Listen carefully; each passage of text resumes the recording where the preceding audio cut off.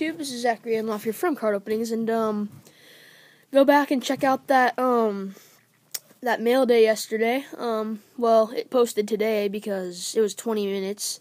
Because we got all those free cards. They were baseball, but it took today to post, so it was yesterday. Just remember that. So we've got a one package mail day. I'm wearing my Mariner hat today. So we got, or not a one package mail day, card store pickups. So yeah. First off, they're all for the PC, by the way. We got a Bruce Irvin, rookie auto, numbered 471 to 799. So not a bad card there. That's a good pickup. Never had any Bruce Irvin autos, so cool. Then I got a Sean Alexander, rookie, old running back for the Seahawks before Lynch.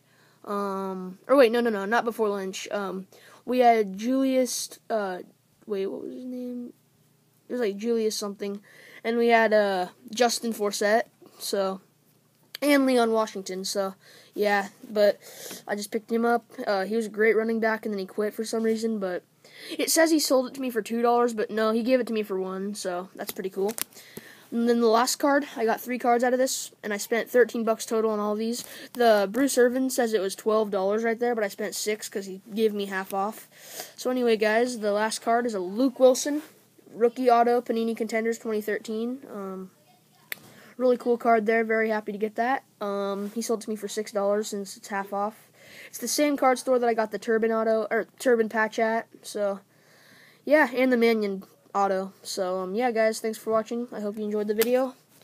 Pretty good recap for the store. So, yeah, adding on to my PC. Thanks, guys. Peace out.